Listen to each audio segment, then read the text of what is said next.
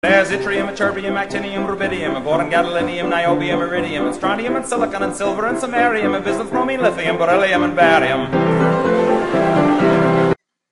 Welcome to one of the past HSC exam question videos. In this video we're going to cover this HSC exam question, which comes from the Ethylene and addition polymer chapter. What I'll do first is I'll read the actual question. Once I read the question, you have about 5 seconds to pause the video. And once you've paused the video, attempt the question. And when you're ready, press play and I'll go over the actual answer itself. So I'll read the question first. The question says, the process of fractional distillation is used to separate crude oil into different fractions. One of the compounds obtained from fractional distillation is C10H22. This compound undergoes catalytic cracking as follows. C10H22 goes into C8H18 plus C2H4. A. Complete the table below to identify the products and the homologous series to which they belong. That's worth 2 marks. You've got a name of compound, name of series here, and C8H18 and C2H4 as a product here. That was A. B is, using examples from your first investigation, explain how you distinguish between the 2 series of compounds. Include a relevant equation in your answer. And that was worth 3 marks. This was worth 3 marks. B.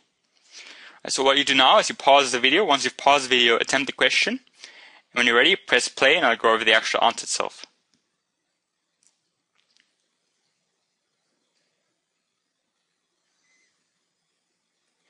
Welcome back. Alright, so for the A part, all we have to do is we have to identify the products, which were these ones here. So what are their names? And we have to identify the homologous series. Now these were the ones which we went over in this chapter were the alkanes, and the alkenes. So alkanes and the alkenes. And if you remember, the actual formula was CnH2n plus 2 for the alkanes. And the alkenes had a double bond, so they had less hydrogens. We had CnH2n plus 2. So we had 2 less hydrogens for every carbon. Now, so for this one, what we have to do is we have to know, okay, is this a alkane or an alkene? And we know this one we should be familiar with. We had this one as ethylene, C2H4, ethylene. And it makes sense because if you have that C2, if you put this 2 in front of here, C2, then we have to take whatever that carbon is and times it by 2 to get the hydrogens. So 2 times 2 is 4, so that's C2H4, yep, that's an alkene as well. So name of series, it's an alkene.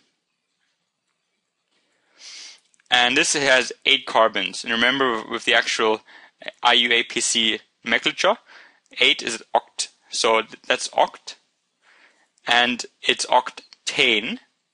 And the reason why is because it belongs to the alkane family. So octane is alkane, and the reason why is because it's this formula. If you put C8, we have to do H2 times 8 plus 2.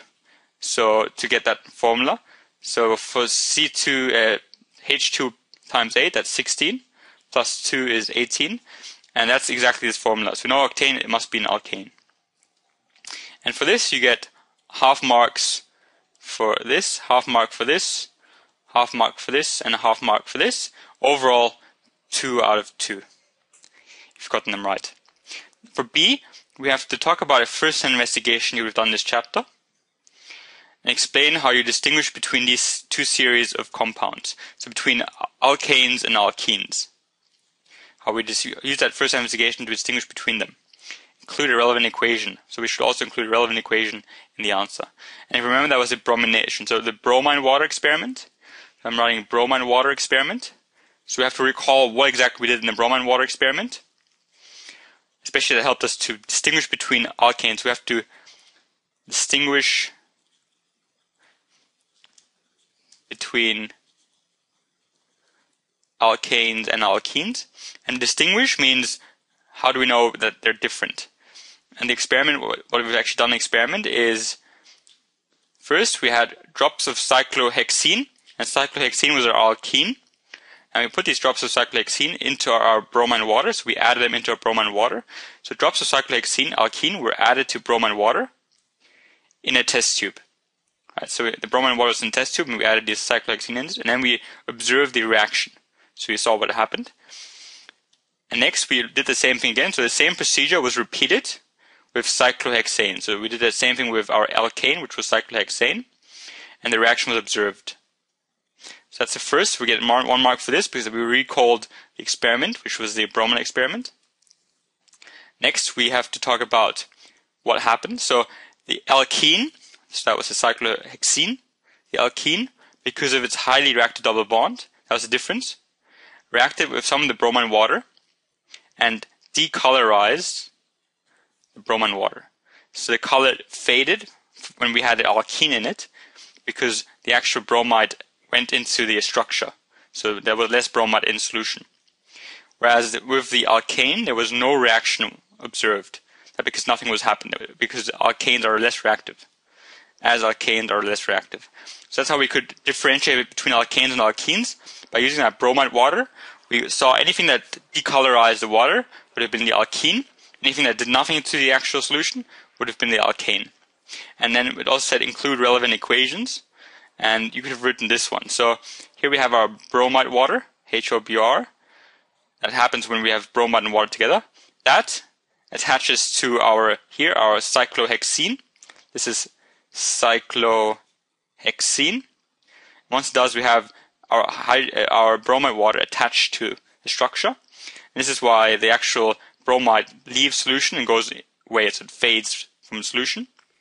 Now this was one of the equations you could have given, and the other one was just cyclohexane. So this was our actual alkane. And when we add that into bromide water, there's no reaction, nothing happens. And that's how we could distinguish. If there was no reaction, it was an alkane. If there was a reaction, it was an alkene. So that would have been, overall, you could get 1 mark for stating the procedure that we did earlier. You get 1 mark for saying why it happened, because it decolorized the water when it comes to alkenes, and nothing happened when it comes to alkanes. And you get marks for giving the correct equation as well. And that's 3 out of 3. So that's 5 out of 5 in total. And where do those questions come from? They come from these dot points. So first, we obviously said we have to construct word and balance formula equations as they are encountered. So this was, they can ask us to put down an equation because there was a dot point that said we have to. And then was identified an industrial source of cracking ethylene from the cracking of some of the fractions from petroleum. So this was the whole alkanes and alkenes came from that dot point. So that was question A. And the bromide experiment came from this one. Identify data, plan and perform first investigation to compare the reactivities of appropriate alkenes with the corresponding alkanes in bromide water. So that was part B. So hopefully that was useful. Thank you for watching.